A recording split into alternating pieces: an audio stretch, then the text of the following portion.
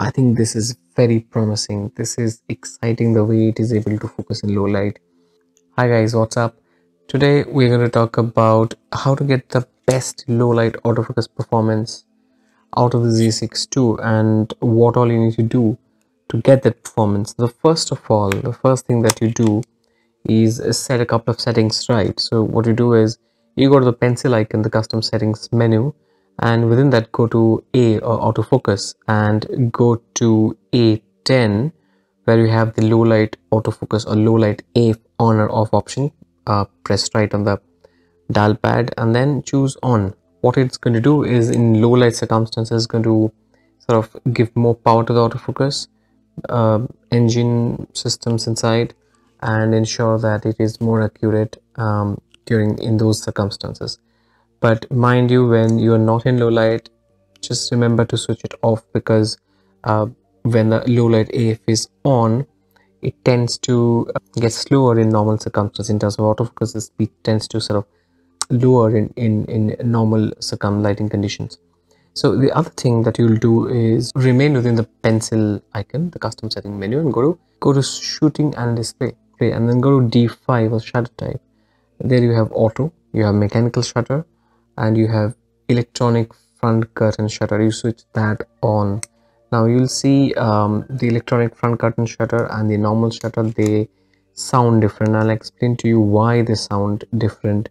So this is the normal, this is how the normal mechanical shutter sounds. Listen to this. Nice and quiet and smooth, but if you notice, it sounds like there are sort of two actuations, or like two movements happening. It sounds like there are two movements happening. Now I'm moving now right now to electronic front curtain shutter, and hear this. You see, it sounds like a single element moving compared to the normal mechanical shutter. One more time. That's because the shutter is basically made up of two curtains, and one curtain falls from the top, and then there is another curtain that sort of follows it, maintaining a certain amount of gap. It kind of follows it like this, and depending on your shutter speed, the gap between the two sort of curtains is dependent on your shutter speed.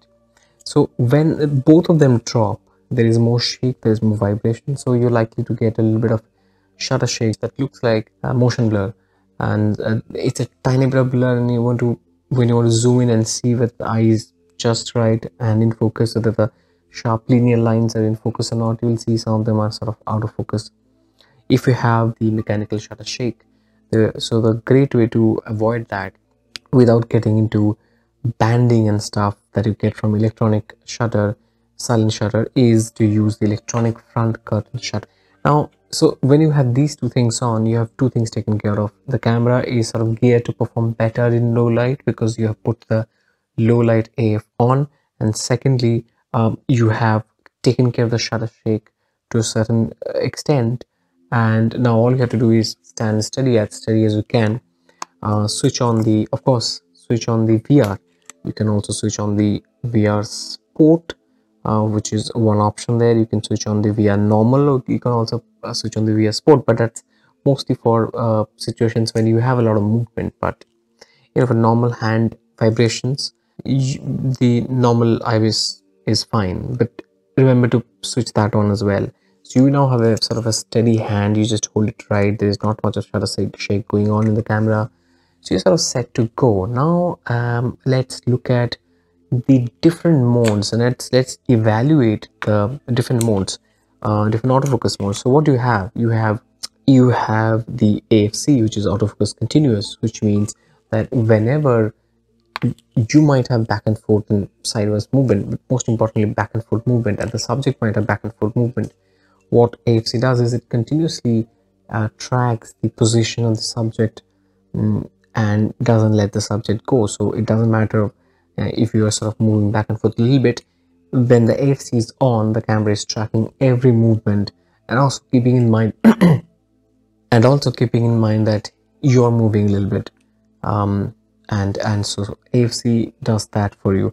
The other option that you have is to use AF AF-S, which is autofocus single in Nikon terms. What autofocus single does is it captures focus and it stays on that point. So let's say you're shooting me and I'm here, you focus on my eye and you press the focus button and leave the focus button after you get a confirmation of focus.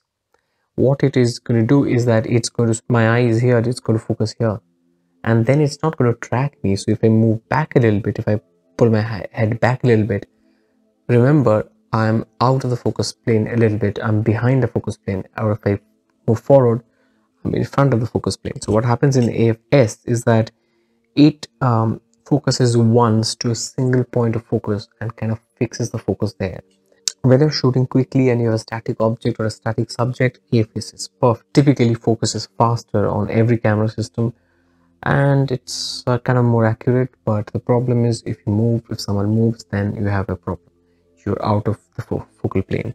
Now the third option is obviously to use the manual focus, and we'll not go there because we're trying to use a very modern day high grade mirrorless camera and trying to use the best of this engine that you have inside it and use autofocus. Right now let's look at some footage in the AFC mode and the auto area mode, where you have the entire sort of area in focus and it's going to look for whatever the camera thinks is important, and it's going to focus there. So as you can see in this particular instance, it's sort of focusing on the door in front of it. It thinks that the door, some point on the door, wooden door is right in front of it, and it thinks it is important, so it is focusing there.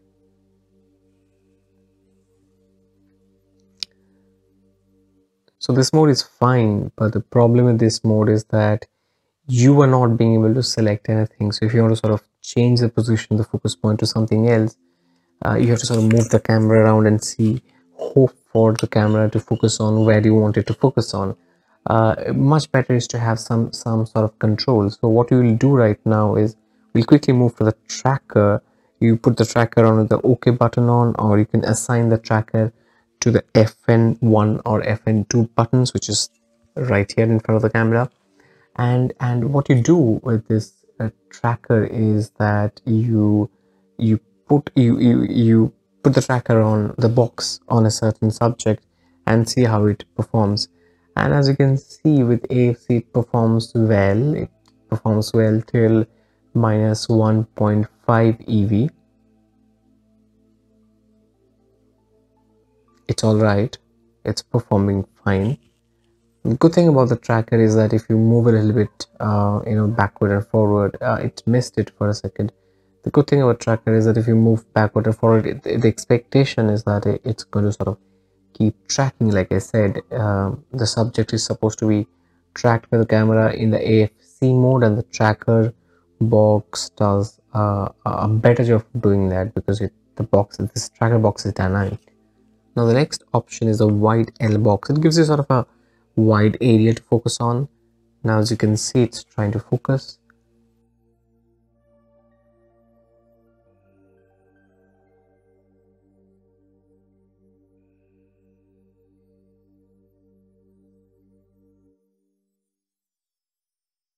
The problem with this box is that it's wide, and if you want to focus on a smaller subject, then you have to choose a smaller box, which leads us to the next mode, which is a slightly smaller square.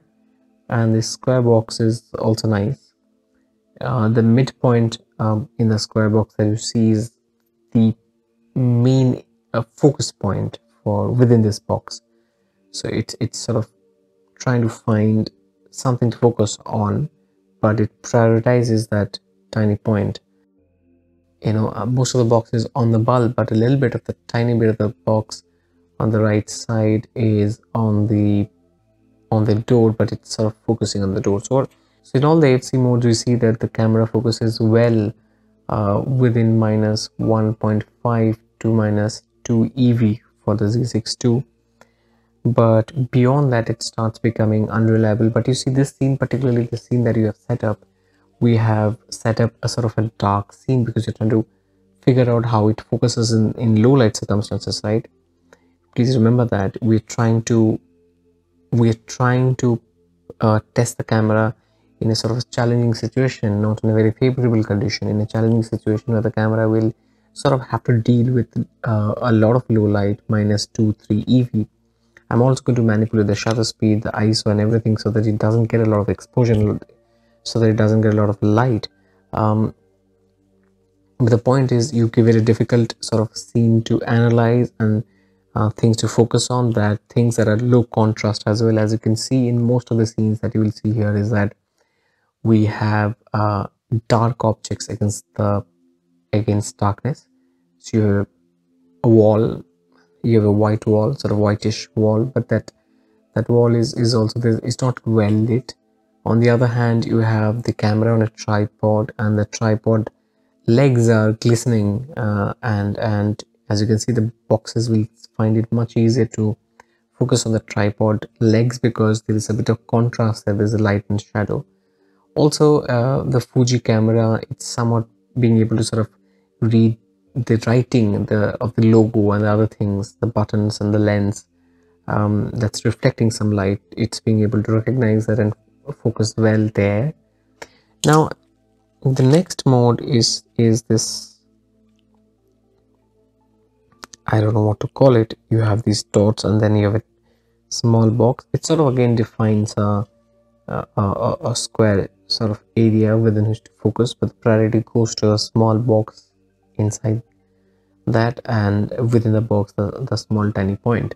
Now this does typically well in these kind of conditions, but as you are seeing, it's reliable up to 1.5 -1.5 EV to -2 EV, and that's about it. And it's but you're getting autofocus continuous, and if you're shooting even till -1.5 EV, it's great. Really, it's really good. And we should slightly be careful about our exposure, of course, and not, the cameras do very well in ISO, right? So there's no need, if you need to go down to 12,000 ISO, please do so, because these cameras, the Z bodies, do fantastic in high ISOs, and it retains the colors, it retains the noise is not too much compared to the other bodies. So you can go up to that sort of ISO, but try and ensure that you're within -1 to -1.5 EV, and your camera will perform well, pretty well, without much frustration, and you will be able to use AFC. But if we are in a condition where you have to you can't increase the exposure of the camera, think of using AFS, especially in low light circumstances. Think of using AFS. What you will do is quickly move to AFS by using this camera, and here you have a few options, but here also you can use the tracker. Now the interesting thing about the tracker here, as you can see, is that the tracker is designed to sort of remember the pattern of the object where you focus on. So even in AFS, although it's not going to track the object, track continuously the position of the object, the changing position of the object, but what it is going to do is remember how that object looked. So what you can do in AFS as well is you put the tracker there and recompose the shot, and the box will remember where to go, and will go back to the point where you had last focused, and then you can press the focus button again and focus. And what is great in this is that in AFS, a autofocus single, everything works very, very well. Now look at this. This is immediately giving a focus confirmation in the tracking mode. Now let's look at other options. You have the pinpoint mode opened up here, and in pinpoint, as you can see how quickly it focuses. It's quick, it's very quick, and it quickly focuses and grabs onto subjects. The same with the slightly larger box, the same with the square, the sort of medium sized square, and the same with the larger rectangle, but the larger rectangle is obviously you can't, it's sort of a large area to focus on. So if you have something very specific to focus on, you can move to the medium-sized square or the small-sized square box or the pinpoint focus, and this does so well. I went down to -4, -5 EV. In fact, trust me, I went into -5 EV and the camera can see and focus.